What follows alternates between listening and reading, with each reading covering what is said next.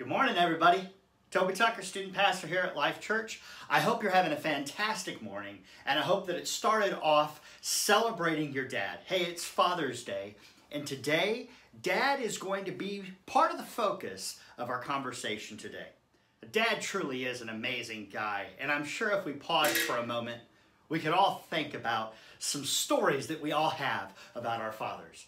Maybe some funny stories about how Dad took out a wasp nest with an airsoft gun and some firecrackers.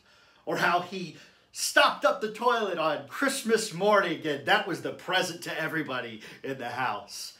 Maybe you have some playful stories about the tea parties or the fashion show Barbie that you played with Dad, or the forts that you built, the Nerf battles that you had, or WrestleMania right in the living room floor. You know, the playful stories. Maybe you have some stories about Dad's compassion, about how he rescued a perishing puppy from a pool. Or maybe you have that comforting story or those memories about how Dad used to walk you to the bus stop or to school every morning, or how he makes you breakfast in bed. Maybe you have those stories of where he rescued you from a bad relationship or a bully at school. I'm sure we all have those stories about how smart Dad is, about he fixed something that nobody else could have fixed. Or maybe you have those love stories where Dad's love just poured out for you, maybe your friends, maybe your mom. Dad.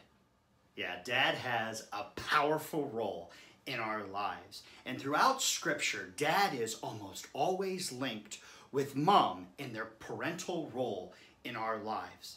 But did you realize that there are some specific things about Dad, some truths that are best exposed in the role of a father? Now you will see that these truths and characteristics are not just limited to Dad, but often they're true about Mom as well.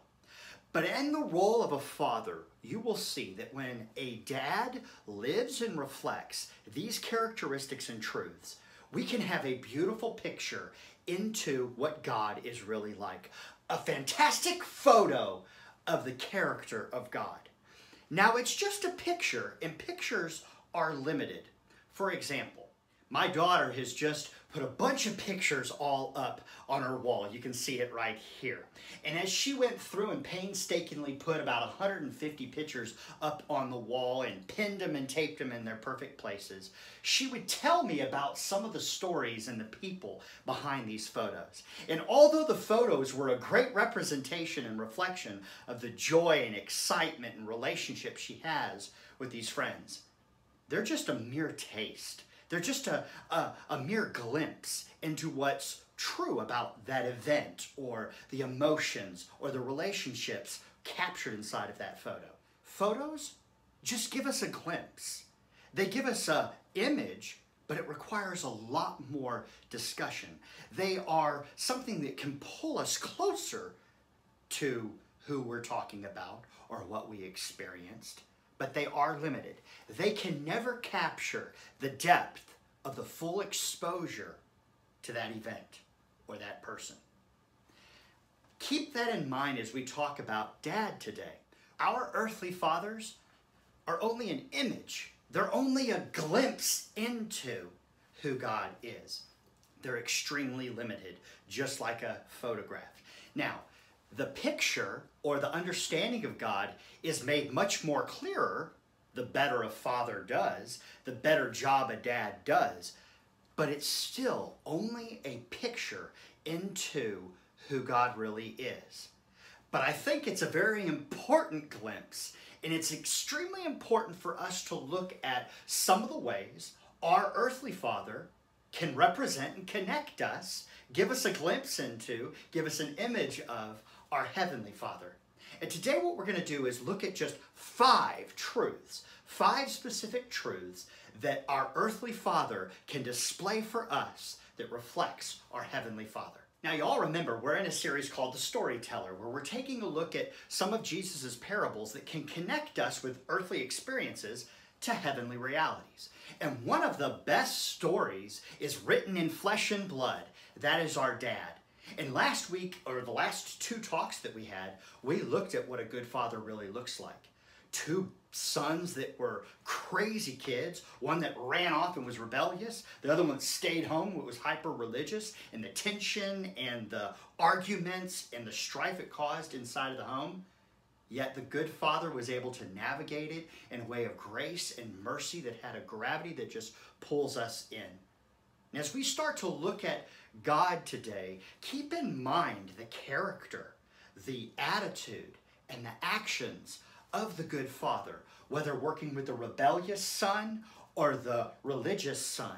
His love, compassion, grace, and mercy were almost impossible to resist. Now, just before we walk into this conversation about Dad today, I want to reflect and be respectful to the fact that even though the word father to me is an awesome word, I have awesome memories with my dad. I have wonderful experiences with my dad. I've got great role models in my life of what a good dad looks like. I desire to be a good dad. I realize that's not always true for everybody. For some of you, you don't have that relationship with your dad. I say it brings joy and excitement, but for you, it brings tears and terrible memories.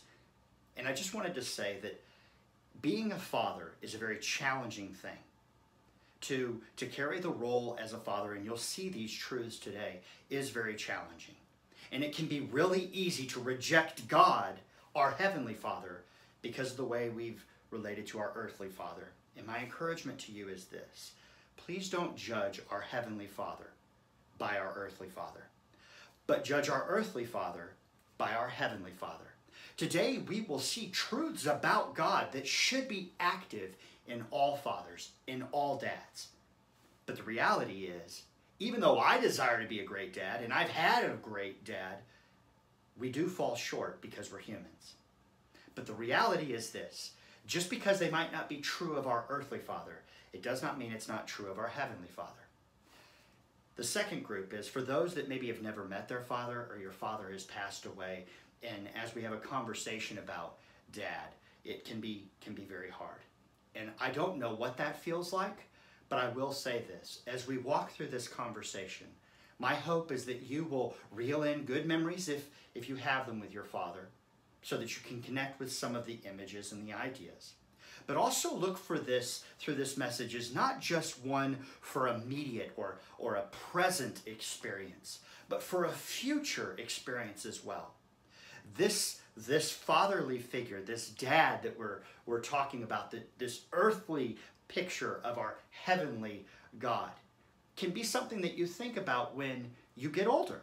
The kind of father you want to be, the kind of dad you want to be, the kind of husband you want to be looking for. It is preparatory for the future as well as focusing on the present. So I give you that encouragement, which is broad. This is all relational, relates to all of us as we walk into this conversation. Our earthly father should be a representation of our Heavenly Father. So as we walk through and we look at these truths, they're supposed to be true about Dad. If Dad does them well, it gives us a greater picture of God. It makes sense that if he does it poorly, it gives us a poor view of God. But again, I encourage you, judge your earthly father by your Heavenly Father, not your Heavenly Father by your earthly father. Now let's walk into some of these truths about God and how our dad can be a good picture of what he's like. So here we go. One of the ways our earthly father can represent or give us a photograph, a picture into our Heavenly Father, is by living in a way and developing us when it comes to our direction in life. Dad is part of that formula that helps us find our way in life. Through his words and through his wisdom, he teaches us. He teaches us life skills, how to navigate the world and environment around us with success and safety. He also develops in us disciplines, things that we need to do, regiments and routines that are important, that help develop us mentally, physically, spiritually, relationally. Dad is also there to help direct us when it comes to beliefs. What is true? Values, what we think is important. Attitudes, how we expose other people to our beliefs and our values. And actions, how we navigate this world, the things that we do, the things that we don't do, the places we go, the places we shouldn't go. This is one of the things that Dad does for us. He gives us direction. And that makes absolute sense because that's exactly how God functions as well. God is a God of direction. God is fully prepared to give us direction in this world. He has no intentions of us trying to go through this world on our own, trying to navigate this world on our own. He supplies direction for us. First of all, he says to just trust him. He says in Proverbs 3, 5, and 6, trust me, trust in the Lord with everything about you, with all of your heart. Lean not on your own understanding. In all your ways, acknowledge him, and he'll make your path straight. God is very clear. You don't have to trust yourself, trust me. Don't try and find your own pathway. I will develop that pathway for you. And through the presence of the Holy Spirit, God in us, active in our lives, he will help us navigate this world to be safe and successful, to thrive and survive. He doesn't just give us his presence, though, through the Holy Spirit. He also gives us his presence through the Word, the Bible. Scripture tells us in Psalms 119, verse 105, that the Word of God, the Bible, is a lamp for our feet so we know where to step, and a light into our path so we know where we're supposed to go. The Scriptures are one of the clear directional tools for us. 2 Timothy 3 tells us this. It says, all Scripture, the Bible, is God-breathed. His very breath, his very direction for us. All Scripture is God-breathed and is useful for teaching, for rebuking, correcting, and training in righteousness, so that the servant of God may be thoroughly equipped for every good work. God knows how to get you to the ministry he's called you to the life that is most abundant for you. And he says, follow me. Follow my prodding as the Holy Spirit, and follow the direction I've given you in my spoken word, the Bible. God doesn't want us to just figure out this world on our own. He gives us an earthly father to help us navigate that. But he always is accessible for us and gives us clear direction personally through prayer, through his presence, and through his word. And think about this for just a minute. What if we all followed the directions that God gave us? What would this world look like if fathers instilled and modeled the directions that the Heavenly Father has given to us? What would this world look like? As we look over the directions, the clear directions God has given to all humanity, I can tell you this: all emotional, all relational, all social, all political, all environmental, all moral issues would completely be gone. All sin would be eradicated if we just followed the direction of God. If we followed the directions that God has given to us, all the problems that we face would be gone. What would it be like if fathers modeled that for their kids? What would it be like if kids respected and responded and lived that way as well? God is clear that he gives us direction for this world. Our earthly fathers are supposed to model it because it is a brilliant picture into what our Heavenly Father looks like. Let's take a look at the next truth that our earthly father can model that reflects our Heavenly Father. The next truth that our earthly fathers can give us a glimpse of is that of provision. Fathers are called to provide for their kids. Fathers are called to provide for their family physically with shelter. They're supposed to provide nourishment and food. They're supposed to give safety and education, to train them up. And these are all things you need that dad is called to fulfill. And most of the time, dads do these things quite well. And for most people that are listening to this message, dads are doing those things. For example, I doubt very seriously that you're naked, you're starving, you're living in a hole, and you're freezing, because dad has met those needs that you have. And what's really cool about it, dads often give us a lot of our wants as well. the technology that we want, the clothes that we want, the sports that we want to go and play. Dads often fulfill a lot of our wants. I'm going to tell you, as a dad, we want to do that. We know we have to supply the needs. We desire to give you even more, often even more than you would ask for. This is kind of how the heart of God works as well. God is a providing God, and God is excited to provide for us. In Matthew chapter 7, we get a brilliant picture of what it looks like when we talk to God and ask Him for the things that we need. For example, Jesus is saying, when you're praying, consider these things. Ask, seek, and knock. Ask, and it will be given to you. Seek, and you will find. Knock, and the door will be open. All who ask, receive. All who knock, the door is open. God is so ready to give us whatever we need. Whatever we need. And what's awesome is He possesses the ability, Scripture says, to give us way more than we would ever ask for. His pocketbook ain't limited like our earthly father's is. God wants to provide. That is often the heart of a father. Whenever we need something, they want to respond. And God says, that's a great picture of how I am. So in the reality of things, if you need something, we can always ask. The next truth, or the characteristic of God that our earthly father reflects of our heavenly Father, is that of protection. Listen, dads are just wired to protect their kids. They're wired to protect their kids in every single angle of that word, whether it's relationally, environmentally, physically, emotionally, financially. Dads are just wired to protect their kids. This is a great image of how God is. God is a protective God. God does tell us that if we need Him, He will show up and He will be our defense. As a matter of fact, in Psalm, we read this in Psalm 91. If you go through that passage, God says He shows up as our protector with so many dynamic words. He says, when you need my protection and you call on me, when life ain't going well, when things are challenging and hard, call on me. I will give you rest. I will give you refuge. I will save you. I will cover you and I will shield you. He says, I'll be the barricade. You don't have to have any fear. No fear, no harm, no disaster will come upon you. I am your salvation. God is a protective God. Just like an earthly father will protect his kids, the heavenly Father protects his kids. The reality is this.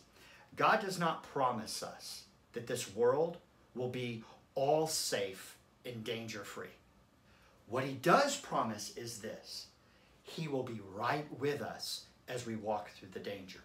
Just a few months back, my little baby son, Emmett, was having night terrors. He was waking up at night and he was crying. He was afraid, and you'd have to put him in the bed with me and Emma, and he would just cry himself back to sleep. And one of the times he woke back up startled. I could tell that he was afraid. I rolled over and I grabbed him and I looked at him. I said, baby, invite me into your dream.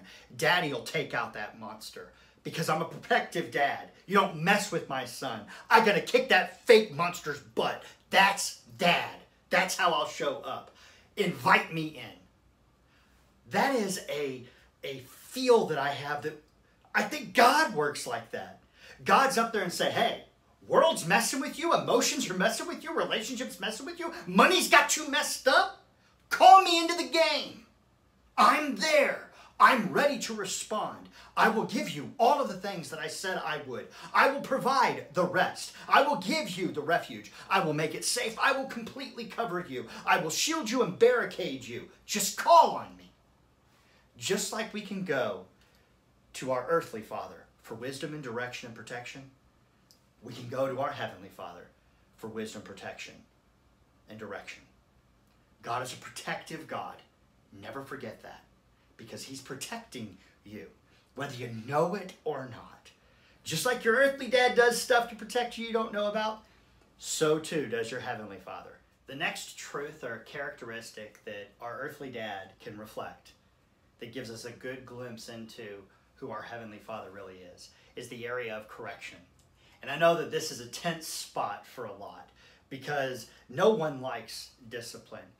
But discipline, correction, is one of the primary key roles in a parent's responsibility in raising their children. In Proverbs 29:15, the Bible warns parents, if you don't discipline your kids, they'll be rotten. If you do not tell them to stop doing bad stuff, they're going to keep doing bad stuff. So a parent's role is to step in and correct and redirect unhealthy activities. Now, when it comes to a dad, the Bible seems to understand the relationship between a dad and a child quite well. In Ephesians 6, there are 3 quick verses to start off the passage that God says to kids. It says, children, obey your parents in the Lord, for this is right. Honor your father and mother, for this is the first command with a promise that you will have a long and healthy life. The Bible tells us as children that we're supposed to respect and honor our parents, to obey our parents. But right after that, Ephesians 6:4 says, fathers, provoke not your children to wrath. This is a guideline for dads so that they are able to respond to correct their kids in a way that is righteous, right by God's ways, and reflective of God's way of corrective. God is a God that will correct us, and he will discipline us because we are his children. There are things that we choose to do that can be very dangerous for us. And God steps in and will correct us and discipline us when we get on pathways that we shouldn't.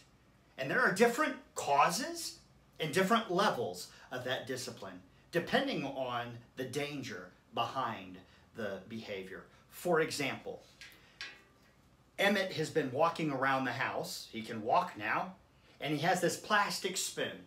And as he walks around the house, he's hitting everything with the house, everything in the house. There are some things that he's not allowed to hit, like his sister. So that when he hits his sister, we have to step in with discipline and take it away and say, no, you cannot do that. That's light discipline. We're just trying to redirect, trying to correct his behavior because it's not acceptable. That discipline is mild. Sometimes it's major because the level of the behavior could lead to much bigger risks and much bigger danger. I responded totally different when I saw Emmett with a fork moving towards an outlet. Why? The plastic spoon hitting his sister, it's not that big of a deal. Not really. A fork and a light switch, that's gonna light that baby up. Could be very, very damaging to him. So my punishment for that was much more severe. Why? Because I love my son, and I have to discipline and redirect him away from a dangerous behavior. Sometimes that's how God shows up.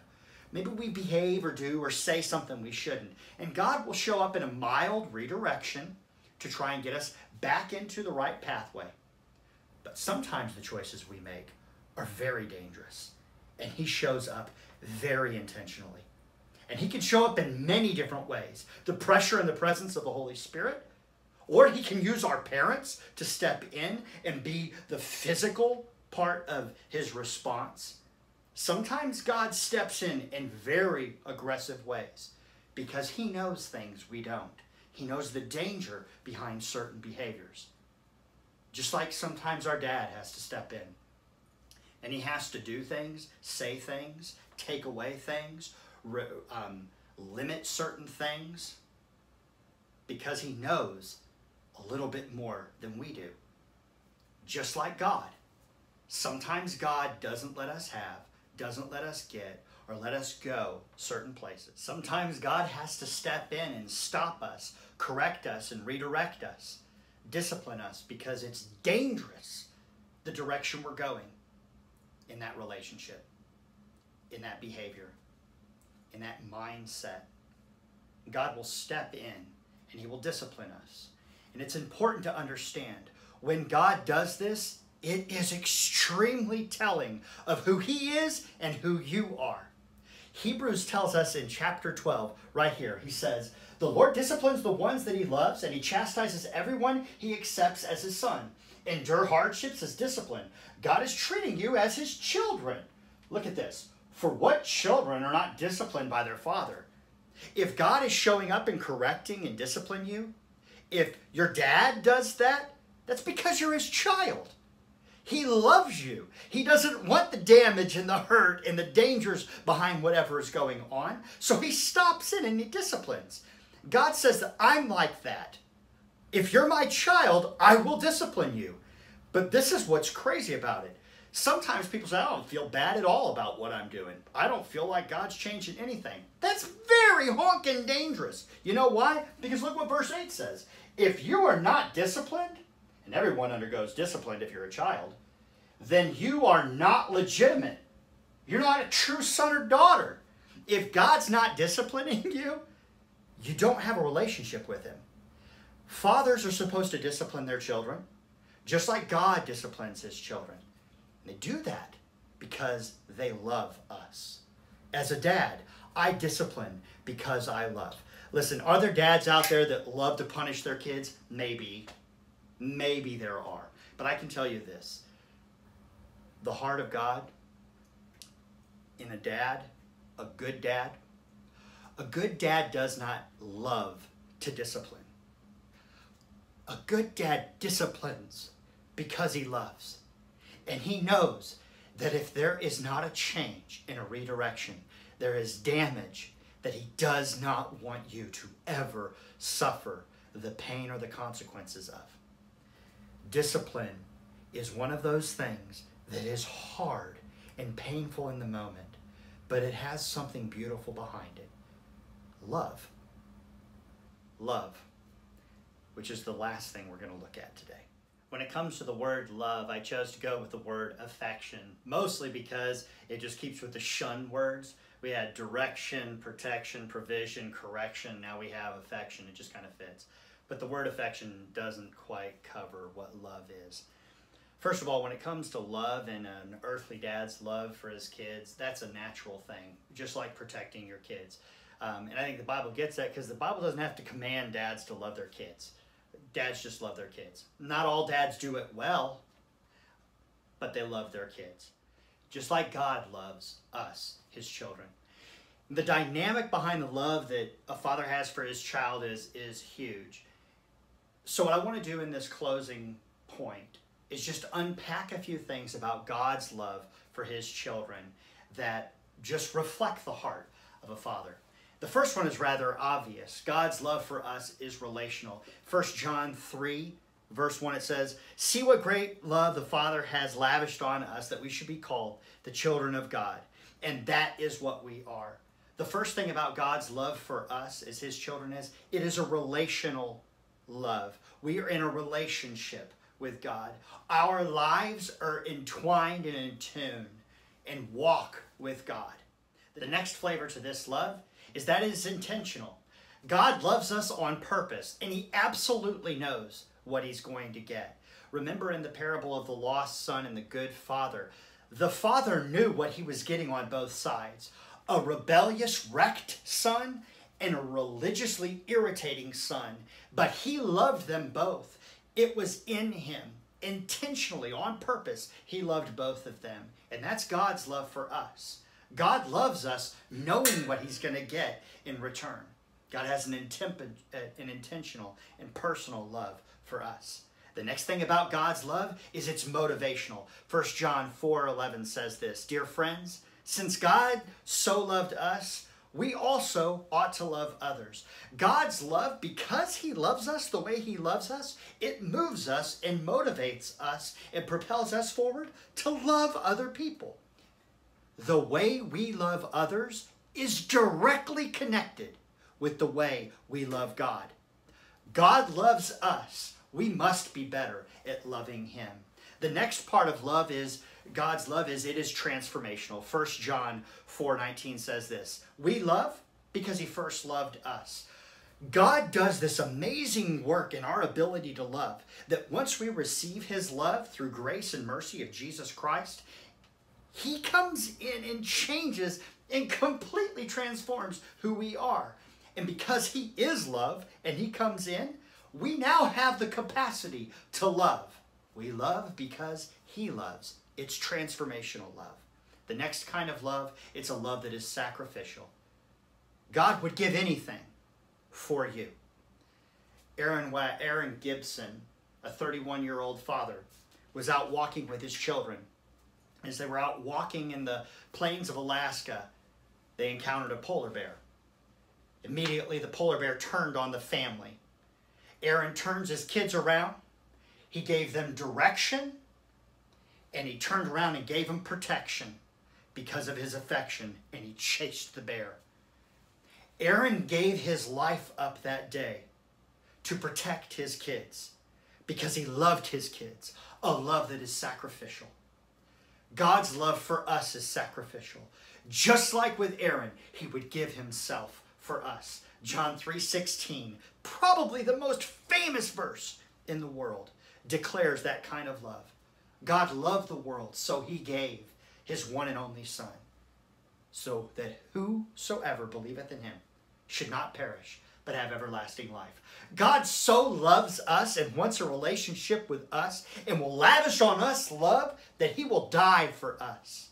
That's an intense love, a father's love. The next thing, the final word, is it's a gravitational love. Romans 2 puts it beautifully when it gives flavors of God's love, how his kindness, about how his patience motivates us and moves us and draws us in. It's almost irresistible how much God loves us. It's gravitational. The love that God has for us, the affection that he has for us, is a vivid picture of a father's love. And although our earthly father might not always reflect that, that is what is inside of a good father's heart. A good father gives direction, gives provision, gives protection, gives correction, and gives affection. I hope that that is the kind of experience you're having with your earthly father. That is a vivid picture of the heart of our Heavenly Father. Today, being Father's Day, I encourage you to do two things. The first thing is this: identify what part of this conversation your dad does really well, and go thank him for that. Tell him you see it in him and thank him for that. As a father, that's a bigger Father's Day gift than anything you could possibly buy. And while you're at it, consider your relationship with Dad right now. Is there any tension between the two of you? Is there something that you need to ask for forgiveness for from your dad? Is there something that there's a tension between you guys that needs to be removed? I'd ask you to consider removing that today. Just go to Dad and tell him that you're done with whatever it is. Apologize, ask for forgiveness for it, and then move forward in that relationship. The second thing is this: consider your relationship with your Heavenly Father. Where is that relationship? First, if you don't have a relationship with God through Jesus Christ, our Savior, I encourage you to inspect Jesus. Start seeking and searching out who Jesus is and why we as Christians believe that he is the way, the truth, and the life, the only access we have to the Father. Consider starting a relationship with God through Jesus Christ today. If you already have a relationship with God through Jesus Christ, my encouragement to you is this: examine your life. See if you're loving him the way he loves you. Look through your life and see if there's anything that may have caused a tension between you and your Heavenly Father. See if there's anything that you need to repent of, that you need to give over to God and start following him. With that, I love you guys. I hope you have a fantastic week. Have fun, make wise choices. Toby, out.